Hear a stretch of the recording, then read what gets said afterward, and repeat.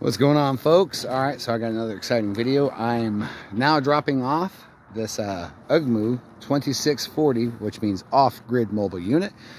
2,640 watts is the output.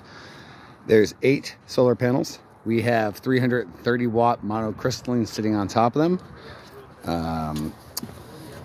Over here we have a Solar City 5 kW. This is a grid tie plug and play inverter coming off of this 240 volt whip. It's roughly 50 feet. It's SO cable, outdoor rated. Over here we have the 240 volt. This is the disconnect for the system itself with a 120 volt plug and play with a GFI sitting here as the breaker. So on the inside here, go ahead and shut the system down. We have fusible 120 volt legs coming off of each one for L1, L2. Over here, I'm not going to disconnect the battery, but this is the DC disconnect. This is the battery cable coming in from the red side or positive side, coming into the system from the batteries, going up, disconnect, coming back down, and then going into the inverter. This is the PV disconnect, as you can see here. This takes all 8 of these solar panels that are in conjunction. Roughly 340 volts DC is coming in through the array. Running in through that breaker switch, which is just the same thing. It is just taking the red or the positive line coming up and then going back into the inverter itself. Over here we have a whip that is plugged into a generator. Now this generator will help supplement power in case that there is none available from the sun.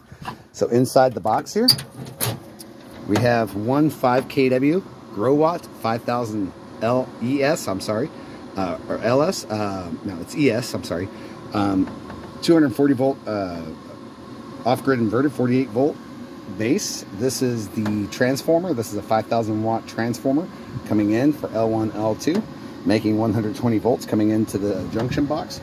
Underneath the box itself are 2 lithium iron phosphate 200 amp 48 volt base batteries underneath this conjunction. So there's 10 kW in storage coming off of the platform.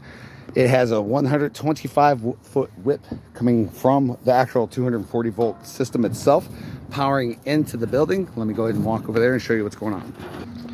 This whip is long. I am very, very surprised with the power output. So this very easy plug and play 240 volt system comes into this junction box here and then powers up through this 50 amp breaker, and then that supplies lines for 120 volts and 240 for the system itself. So what this application is actually a weights and scales, for a quarry out in East Texas here. On the inside, this is basically what they wanted us to come out here for, was the weights and scales coming off of the system here. And over here, they wanted $35,000 just basically run power out here. So there will be an AC mini split here. The scales and weight system will be sitting right here. It's underneath all construction as of right now. So this is the first day that they actually have power, which is really, really nice. I am the hero.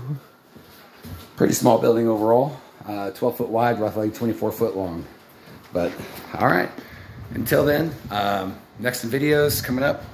Thank you, God bless. If you have any questions, comments, things like that, make sure and leave a like and subscribe for the next videos. Until then, God bless.